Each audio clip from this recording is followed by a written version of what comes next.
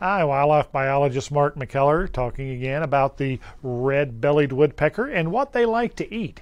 Again, one of the most numerous woodpeckers that we have at feeder stations across the country. Like most woodpeckers, suet cakes and peanuts are two favorite foods of the whole woodpecker group.